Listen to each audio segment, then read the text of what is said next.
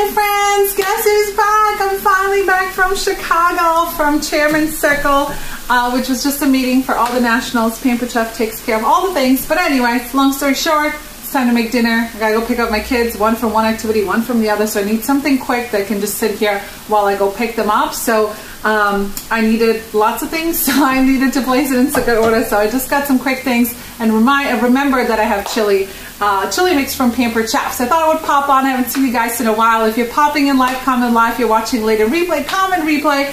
And I want to know, I know that this is like not the chili super power here. This is the quick, easy chili. I know some people out there love their chili and like you have all kinds of things you put in there. So I would love to learn. So tell me, what is your secret chili ingredient? I've heard all kinds of things. I've heard coffee ones, and I think it was like beer or something, so I don't know. So this is how you make the cheetah version, the hey, I'm a busy mom, I ain't got no time for like long dinners, so this is what I'm making tonight, okay? And sometimes I can make a different chili.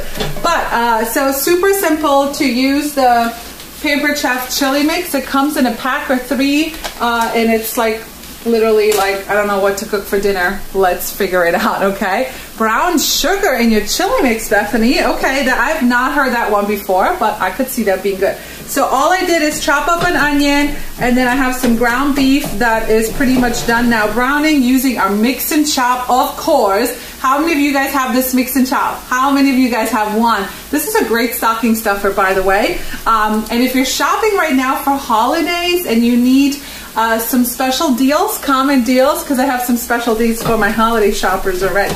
So, but no worries, Pampered Chef is very well stocked. I know that there's lots of shipping containers out there, but I just came back and I got to go back to the distribution centers, and we have products stocked to the ceiling. We are ready for holiday season.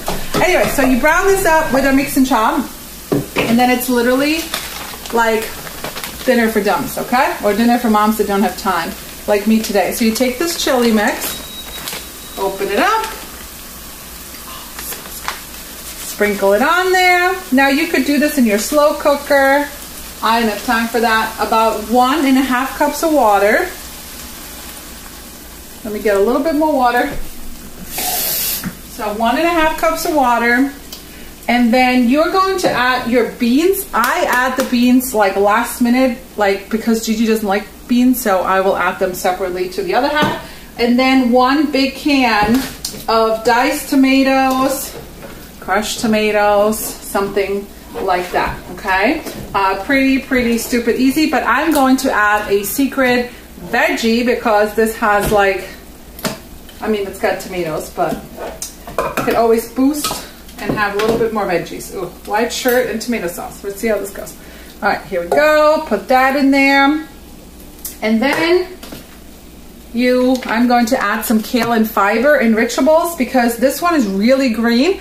So if you add this to anything not dark, it's gonna turn green, which I guess is fine, depends on what you want. So I'm going to sneak it in here so nobody knows that I just added some kale and fiber. Pretty cool, right? Could you use some more vegetables in your diet? I know, I could always use a little bit extra. Look, and nobody's gonna know.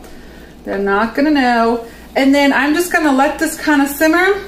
And of course you could do this on in your slow cooker or whatever, but I just like got no time, so I need something quick and easy today. So this is what's gonna happen.